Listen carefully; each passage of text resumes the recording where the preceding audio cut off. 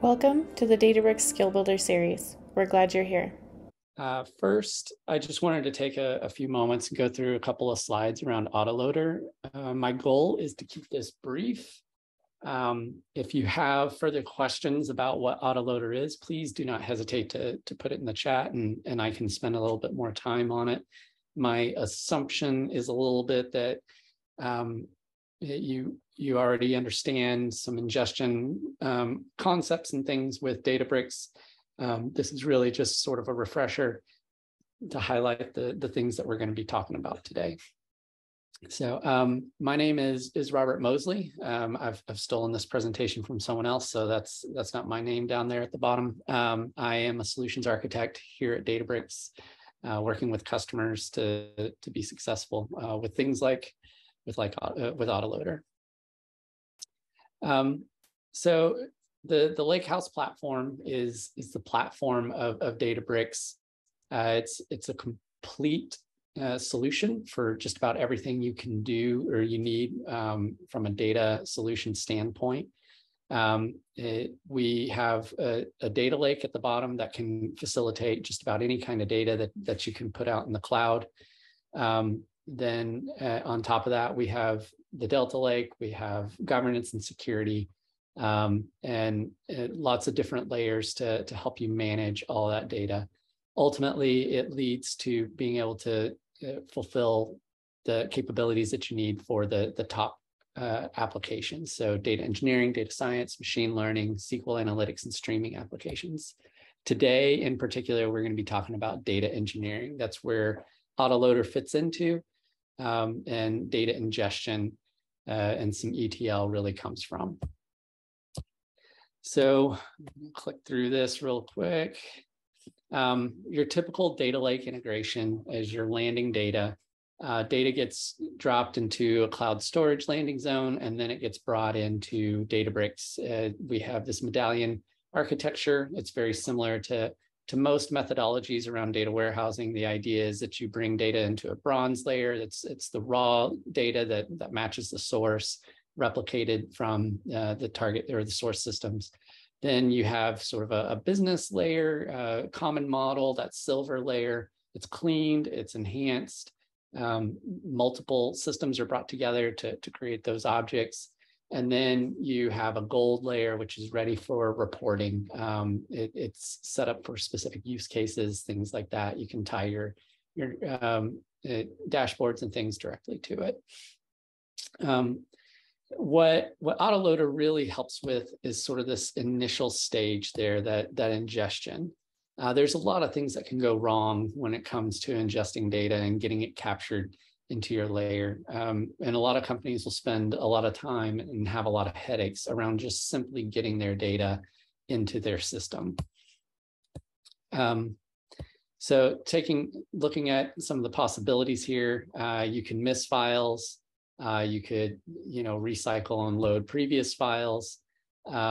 You might build your own processes that end up not scaling to the place that you need, or it costs too much. What happens when schemas change? That's a big headache. Does it fail? Does it evolve with it? Do you enforce it? How do you want to handle that type of thing?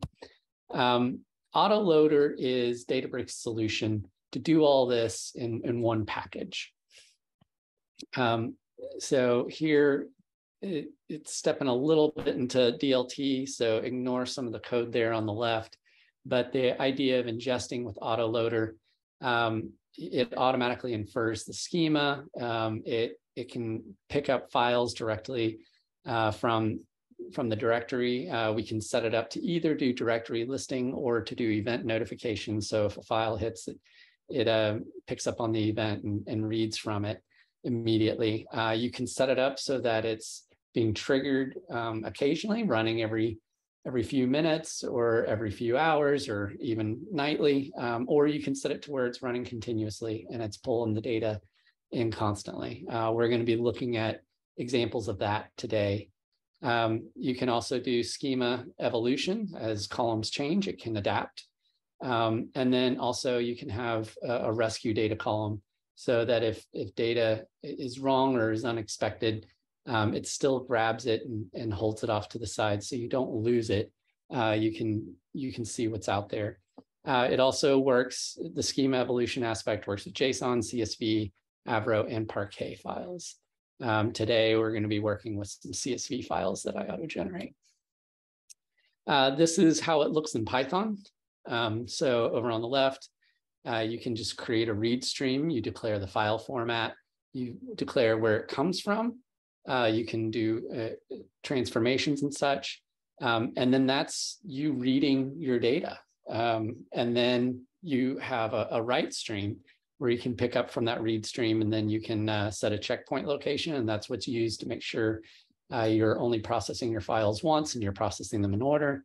I guess not necessarily, processing them all together. And then that start is what creates that write stream. So it starts streaming it in. There's bunches of additional options that are in there. You can control how many files get processed at once. You can control whether or not it just loads the files that are available now and then shuts down, or if it continues to run with no end in sight until it's stopped. So one of the big advantages of AutoLoader is that it's extremely scalable. It's very fast, low latency. It works technically on micro batches as it's pulling in these files. Each file can count as a micro batch.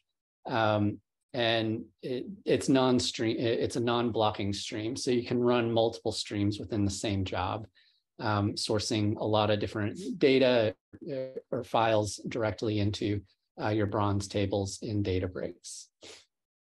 In addition, there's more capabilities as far as if you want to take the data and push it to multiple sinks. That's something else that we'll look at. These are just some of the features that you can enable with AutoLoader, DLT, Delta Life Tables, and more. Delta Life Tables, one reason why it comes up in the same breath a lot is it's our newest ingestion and ETL methodology to build pipelines, but its ingestion is built using AutoLoader. So it facilitates automatically creating all the pipelines and everything that you need for AutoLoader to work. And AutoLoader will source in your files, be they whatever format they're in, and consume them in. So yeah, continuous, I don't have to read all these things, but it continuously ingest your files, do CDC, DLT facilitates data quality and stuff.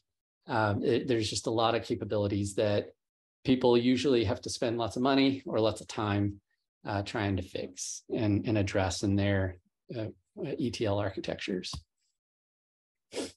This is DLT. We will look at DLT a little bit today and talk about the AutoLoader features of DLT. So as you can see here, this is a brief example of how DLT might work. That very first example is the one that uses AutoLoader. So it's selecting star from cloud files. And it's grabbing the data in a certain directory, and it's a CSV. And so what that does is that creates an AutoLoader instance in the background, which is ingesting those files and bringing it into the Delta table account raw. With DLT, you can use both SQL or Python. That's some of its advantages there. Also, you can facilitate CDC, both with AutoLoader and with Delta Life Tables. We're going to talk about both of those today as we touch them. And data quality is outside our scope, so that would be for a larger DLT type demo. Before I get into it, I know that was quick. I was trying to keep it to less than 10, 15 minutes. Are there any questions about AutoLoader before I jump into it? If you're completely confused, now is a good time to raise your hand, and we can clarify what AutoLoader is and how it works. Because if I jump into it, it's probably only going to make people more confused as we go. Do we have any questions yet? So far, so good. Okay. Hold for a sec to see if anybody wants to get brave. All right. Well, what I'll do is I'll go ahead and show this data generator notebook. And if anybody has any questions about AutoLoader, feel free to put it in there, and we will have a couple minutes before I start showing AutoLoader features. So what I'm doing right here is this is a notebook that I'm using. As you can tell, it's still running. It'll run continuously. It's creating CSV files for me to ingest. So it takes this path here. I'm giving it a table name. It's using that as part of the path. So that's why it's important here. Setting this up so that it could be used to demonstrate multiple tables. So this is really just declaring all the directories and everything that it has to work with. Down in here, this is the crux of it. So while it's running, and it's gonna just run until it's generated 3,000 files, what I'm doing is I'm creating a bunch of CSV records that are really just random values, three rows in each file.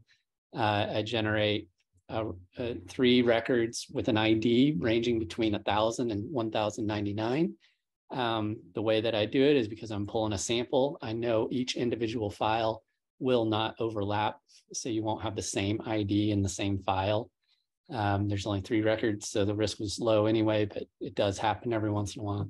So this inhibits that, and we create 3 records with a random x-axis and y-axis, and then I provide the file name, so to speak, here. And so then it creates the file location, and then writes that out to the file location, sleeps for 5 seconds, and then goes right back through it again. So as you can tell, I've been running this for a little bit, started it probably about 10 minutes ago. We've got quite a few files out there. The rest of this is just sort of cleanup type activity.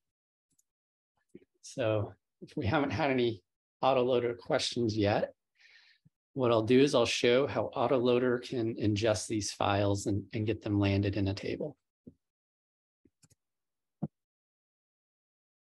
So this is my basic AutoLoader notebook. Once again, please don't let this overwhelm you, but I have a path, I have the table name, and I declare a number of variables up front that I'll walk you through here. So once again, have that, we receive that path, receive that table name. The raw data location, this is the place where those CSV files are being deposited by the generator.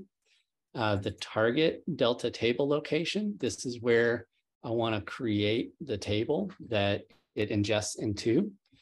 Schema location, this is a directory for AutoLoader to keep track of the schema over time.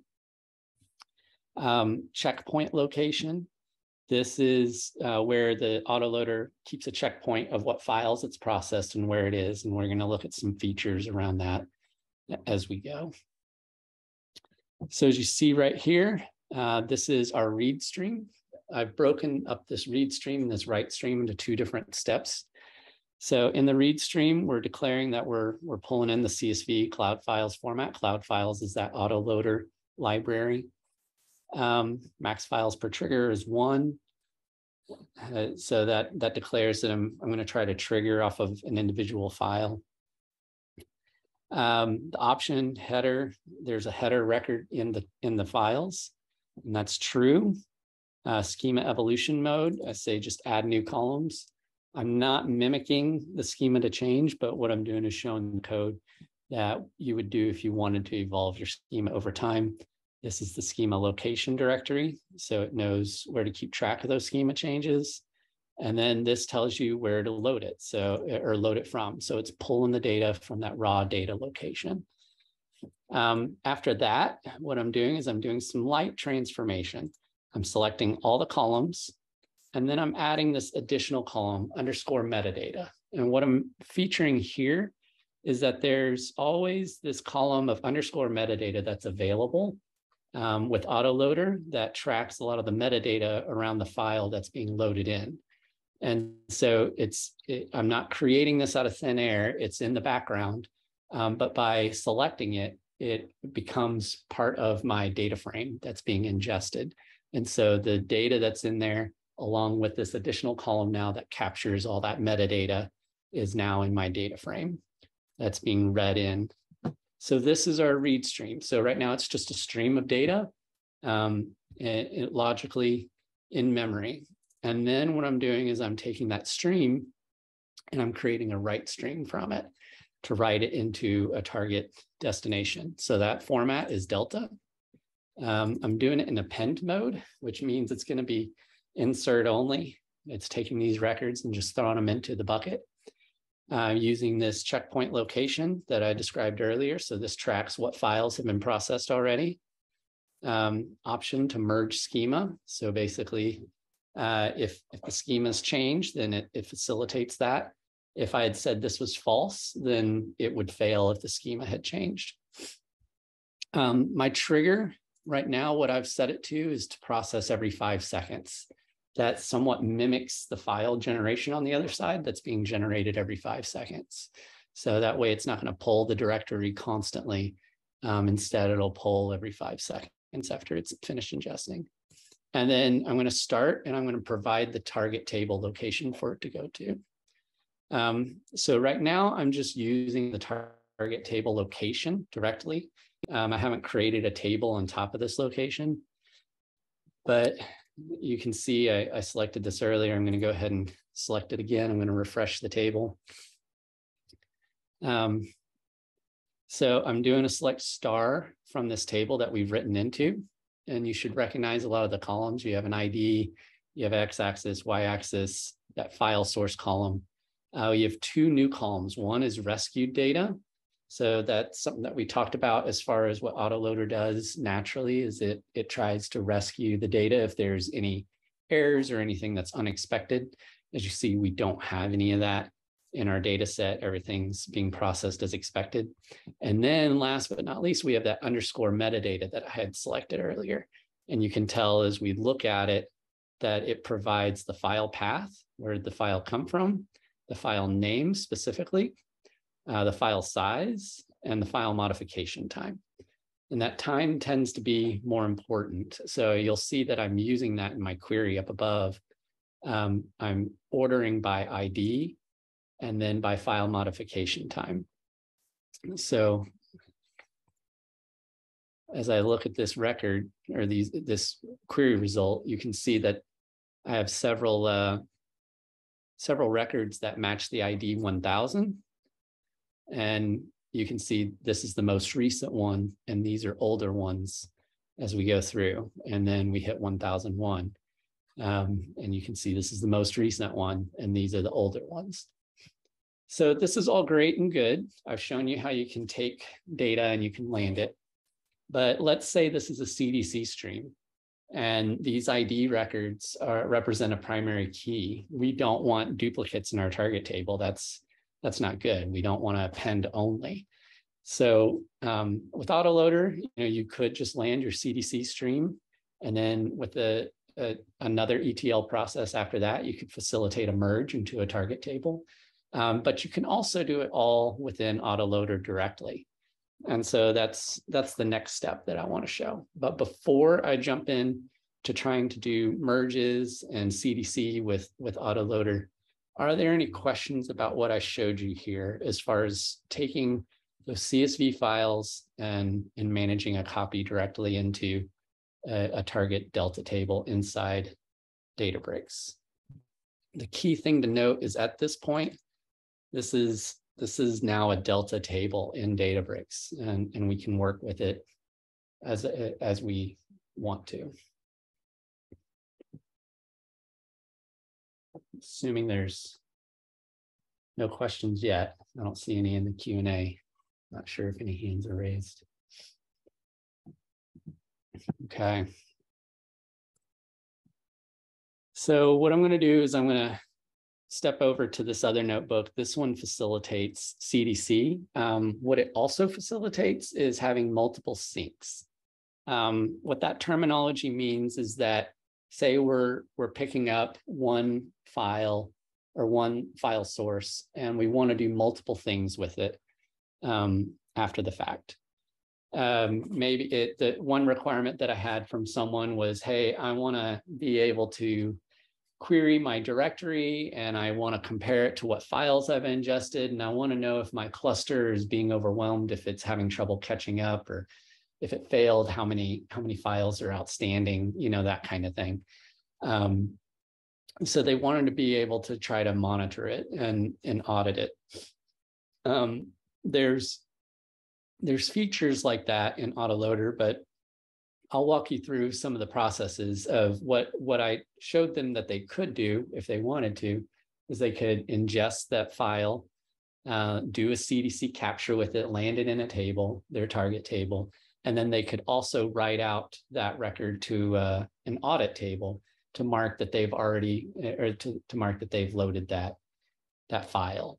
And what time and things like that. They could load other metrics if they want to into it and create sort of a central audit table that documents all these things.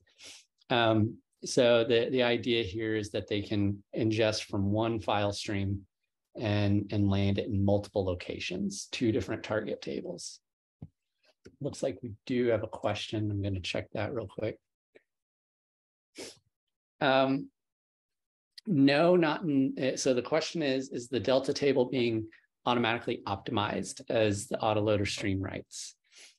And it doesn't do that automatically. Those types of things need to be performed on the table separately. So you might have a job or something that nightly or something does that.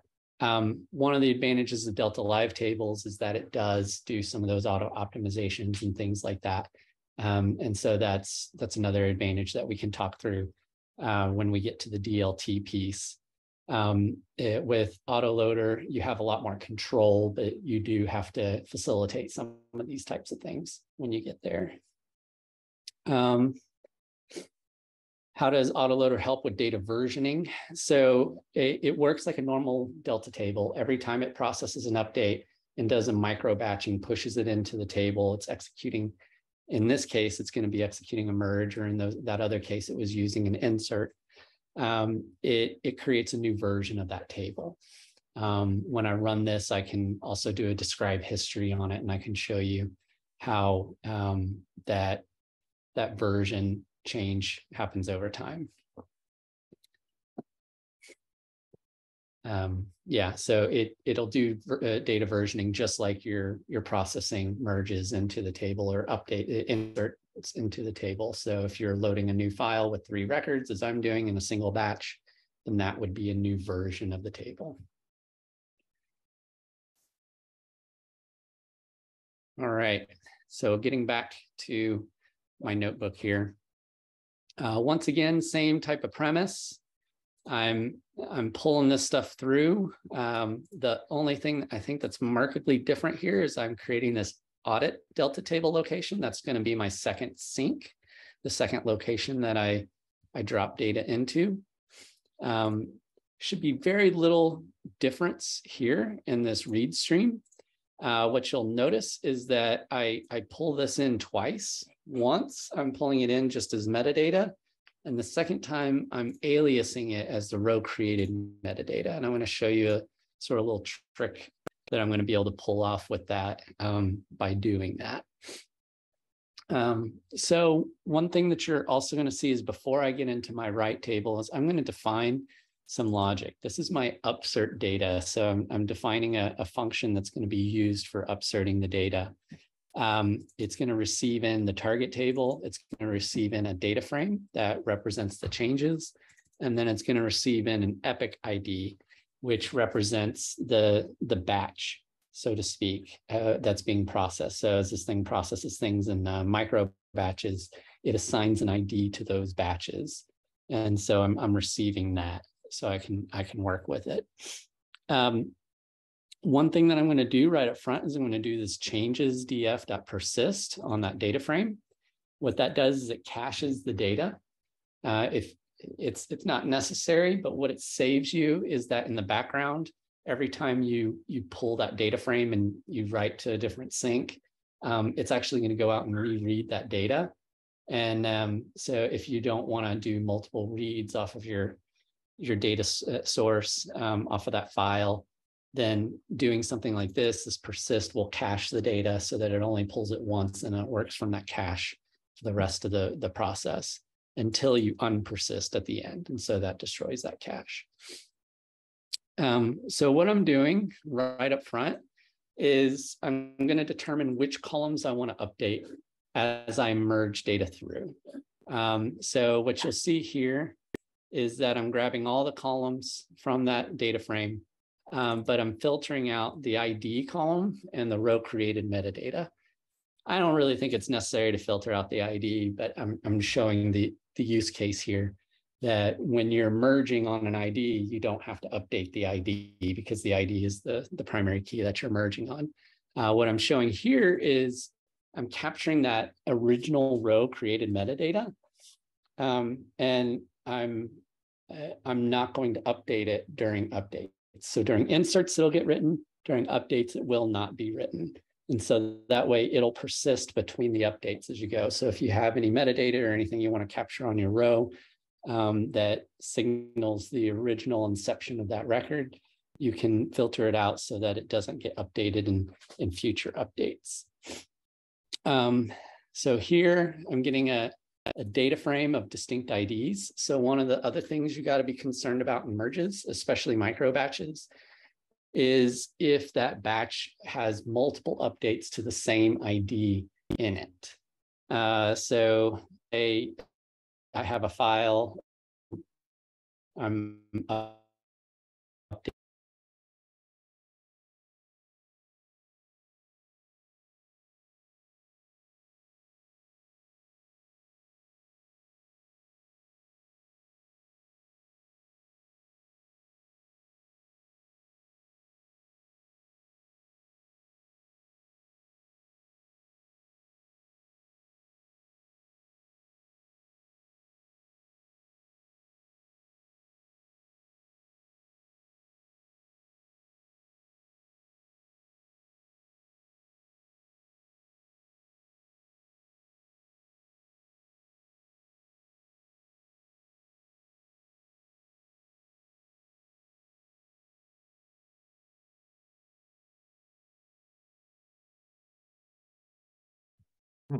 It appears as though Robert is having a connection issue. We'll give him just a minute. Hopefully he can come back to us.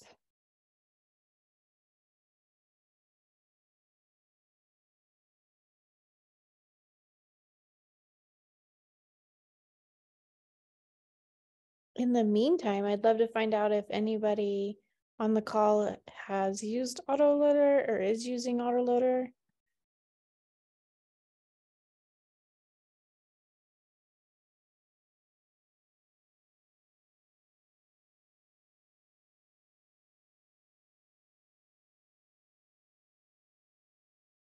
Oh, looks like Robert is coming back to us. Hey guys, sorry. I had a VPN glitch out and it took me a little bit to get it all back together. Looks like some of my notebooks are still reconnecting, so hopefully we're good. Where, if you wouldn't mind, Stephanie, where did I drop out?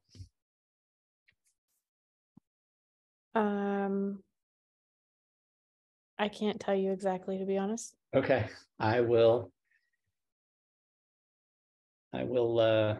sort of back up just a little bit and make sure that I cover everything.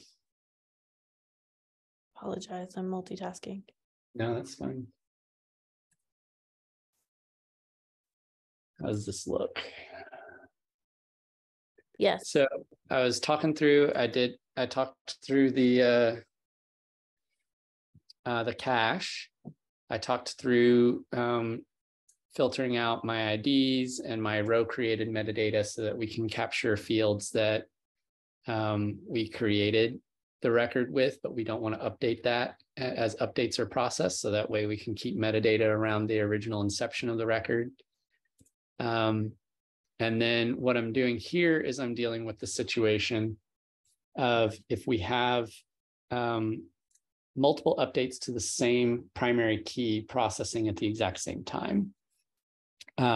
What I do is I'm getting the most recent record. So I'm going through the changes. I'm selecting sort of a distinct ID. I'm getting the file modification time, and I'm aliasing that to update time. And I'm grouping by ID. So that way I only get one record per ID, and I'm getting the max update time. Once again, aliasing at update time. And so that gives me a data frame with 2 columns, an ID and the latest update time. What I then do is I come down here and I join that to my changes data frame. And I basically say, hey, only give me the records that match on that ID and match on that file modification time is equal to that update time.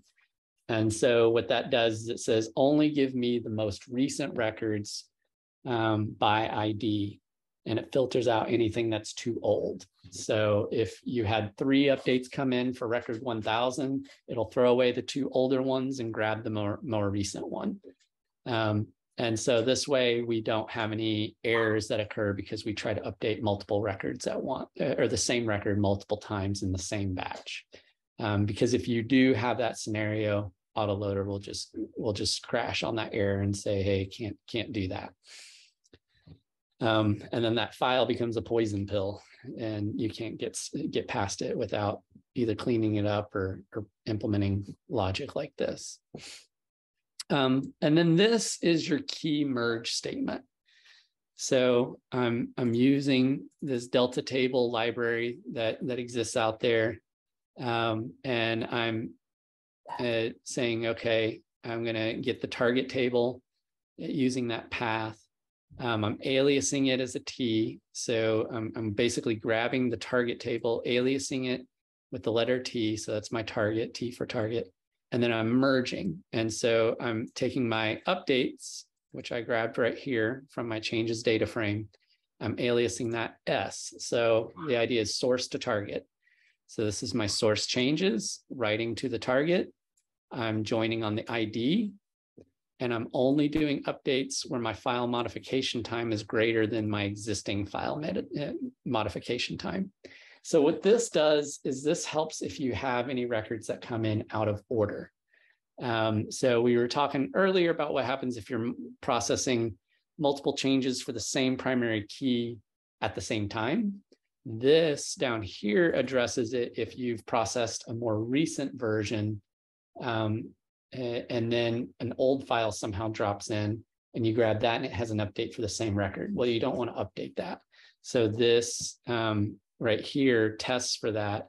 And if my source modification time is less than or equal to my target file modification time, then it's going to drop that and it's not going to update.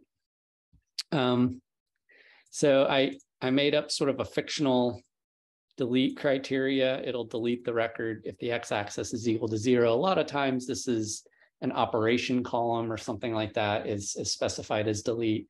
And so you would say if the s.operation is equal to 0.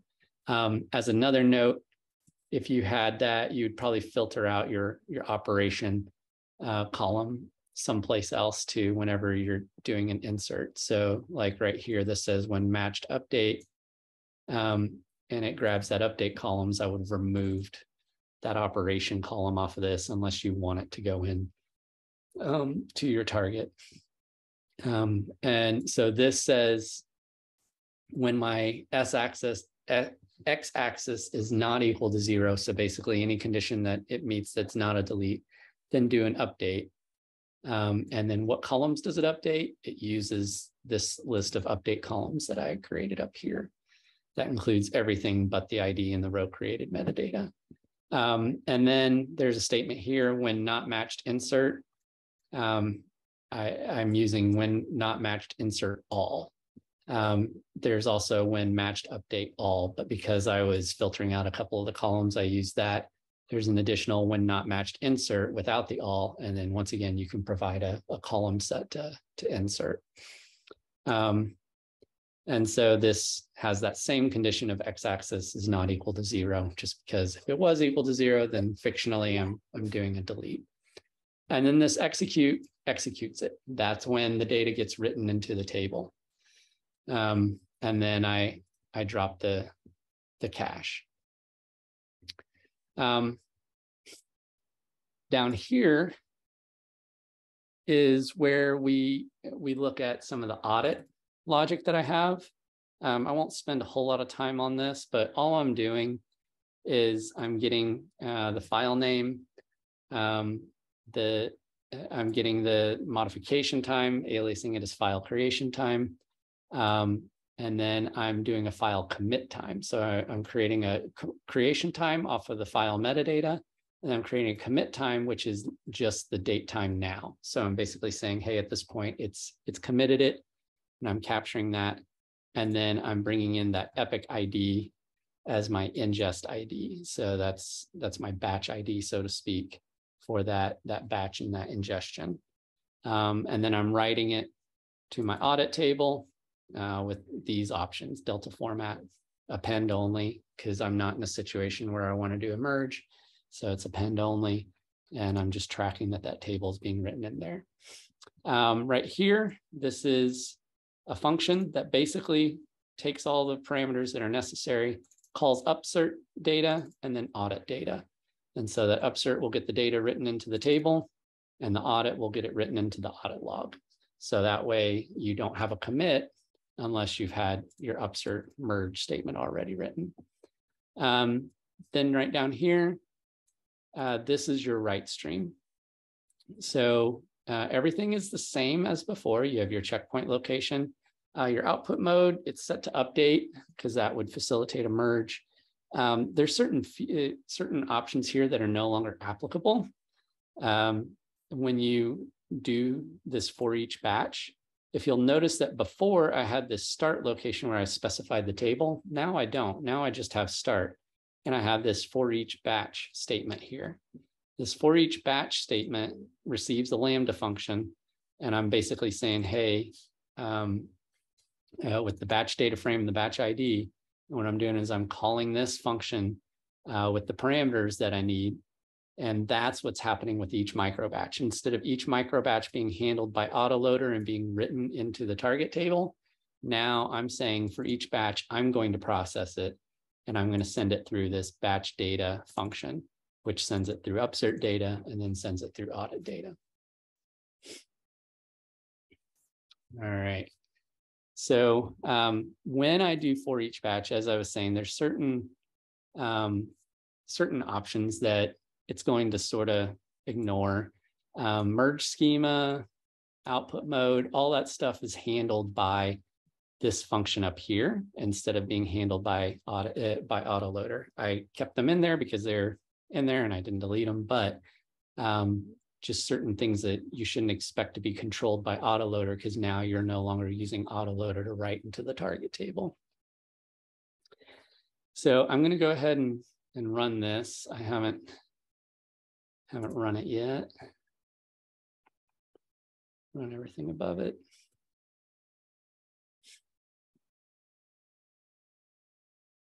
I don't need this.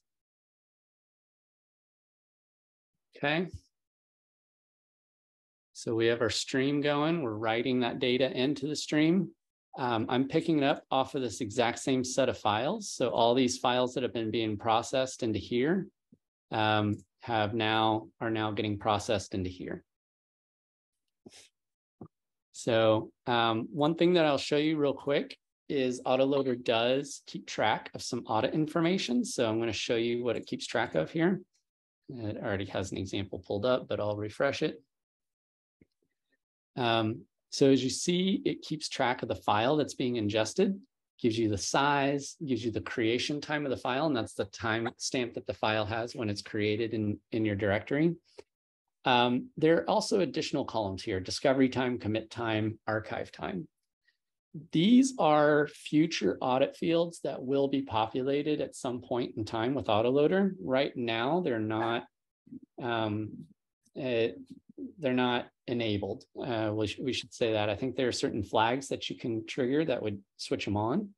I've been warned not to do that in a production environment. There are performance impacts of having these things turned on.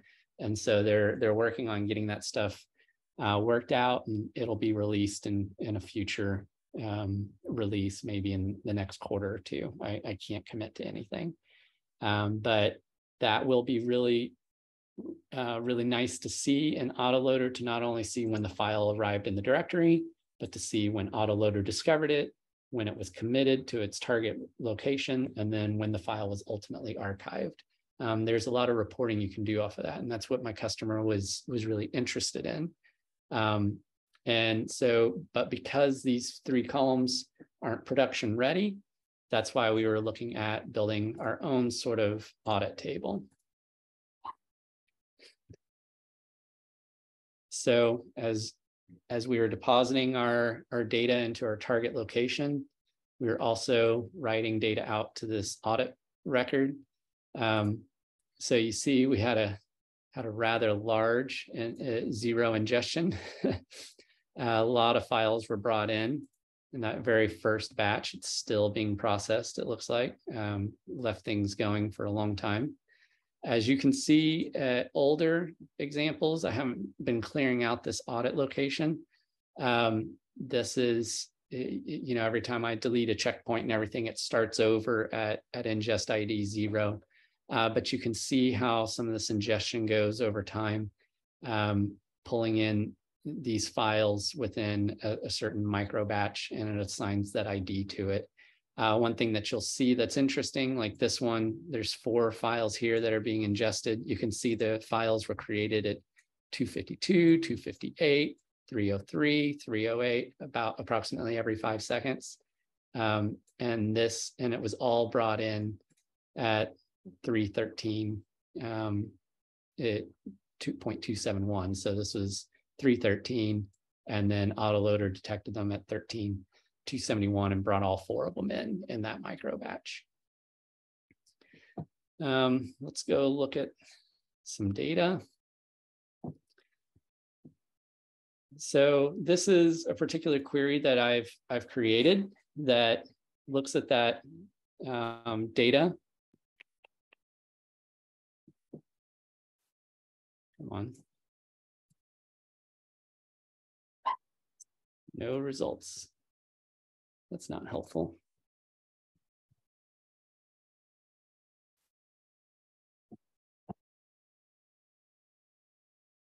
You guys get to see me have a blip here.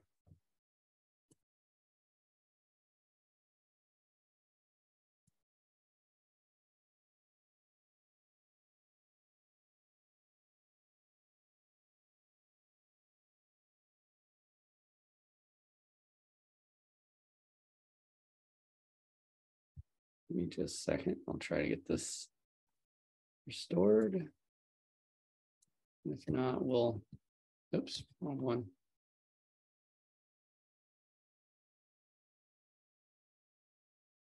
I don't think that changed anything. Well, I wonder if I botched something up when I was getting this ready for the demo. What we'd love to see, looks like the audit is working fine. The insert into the table is not working fine. But what we'd love to be seeing right now is those tables, the ingested records, it would have that metadata information in it. It would have a row created metadata on it. And well, maybe, let me see if I can try this. I might be having issues with my my row created data meta stuff. So all right, I'm gonna order by ID. My apologies. Like, I'm not getting any errors. I don't know what's going on. This is what's going on. My filter was filtering everything out. So we have just one record for every piece of data that's coming in. I believe what is happening is that my logic for filtering out my row created metadata column isn't isn't functioning right. And so it's being updated every single time an update is being processed. So I don't get to show that handy dandy logic here to show you how I can see the updates being processed over time. But as we could see with our basic loader, when we saw multiple instances of ID 1000 in the target table, now we only have one instance of ID 1000 in the target table. And so all the updates will get processed through. You can see the most recent file that was updated, what time it came through, or what time it was written out there. And you can go against the audit to see when the commit time was, things like that. So there's a lot of advantages to having this metadata captured here. It helps give you an understanding of where everything's coming from.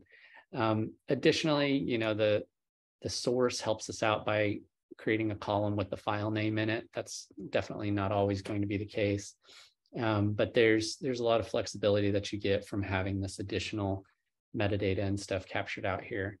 I was tweaking this notebook and I must have broken the row created metadata. I was trying to clean it up and make it a little bit more streamlined, and I must have made it so that this is still getting updated when it processes the merge. All right, so I'm going to check. It looks like there is a QA. Yeah, live demo gremlins. I don't know if we have any other questions. Hopefully that all made sense as we're looking at this. So we ingested the record. We performed a CDC merge into the target table so that we no longer get multiple records with the same ID on them. And we created a record in the audit table so that we can see what's going on and how the data is being captured. All right, with that, what I'm going to do is I'm going to go ahead and cut that. I'm going to step over into DLT. Okay.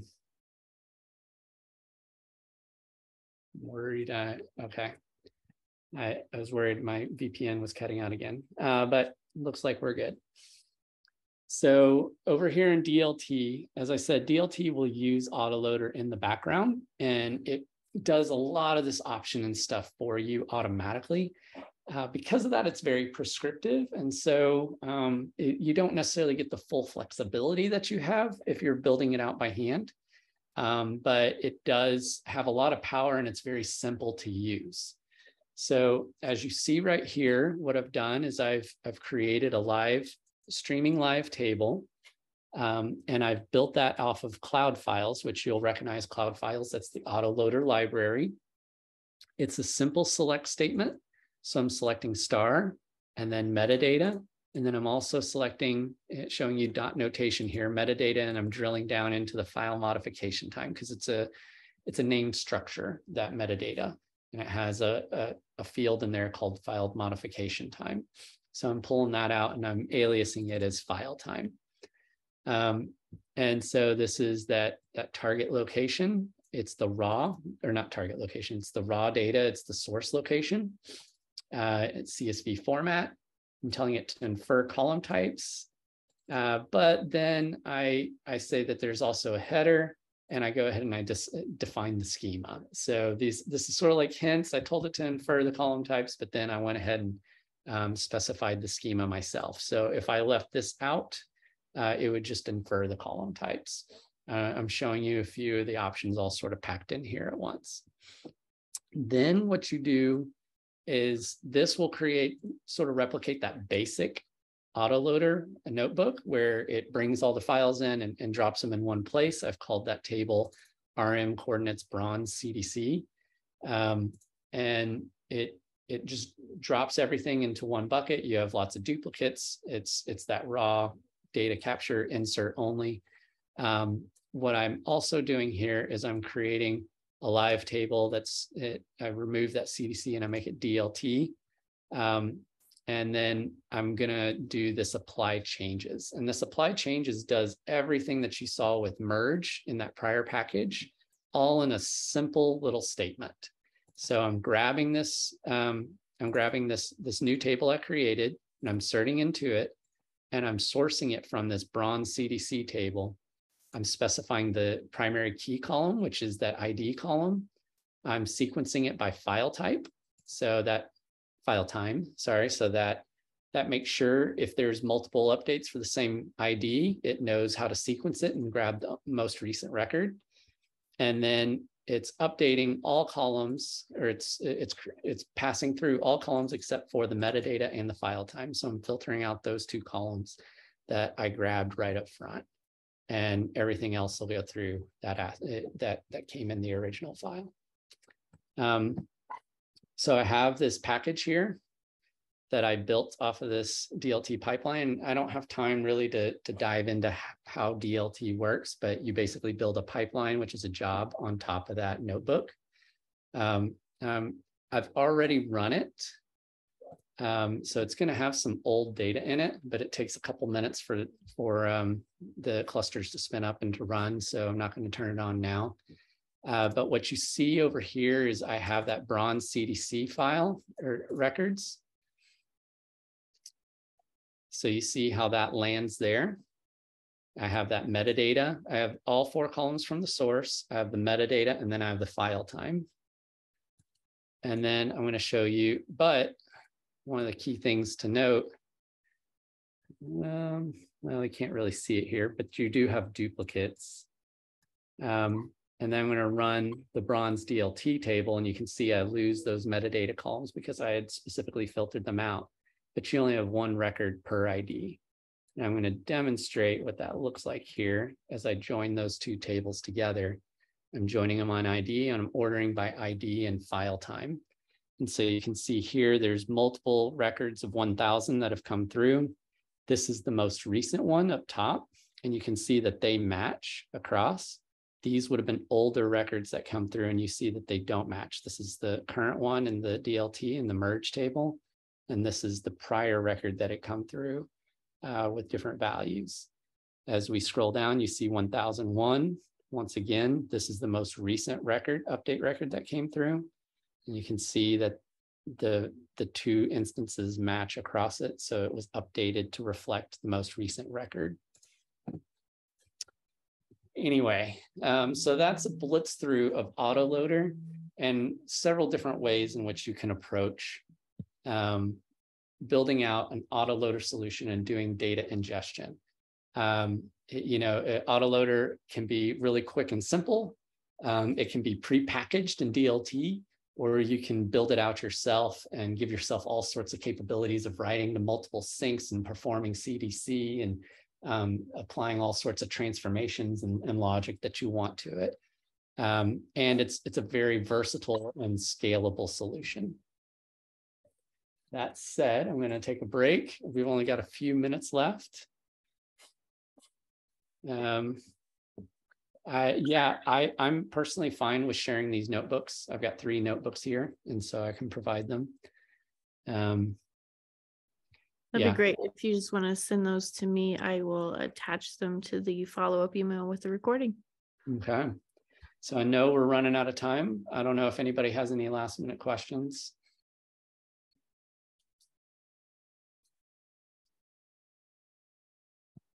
I hope this was helpful to everybody to see how you can use AutoLoader in your tools. Apologies.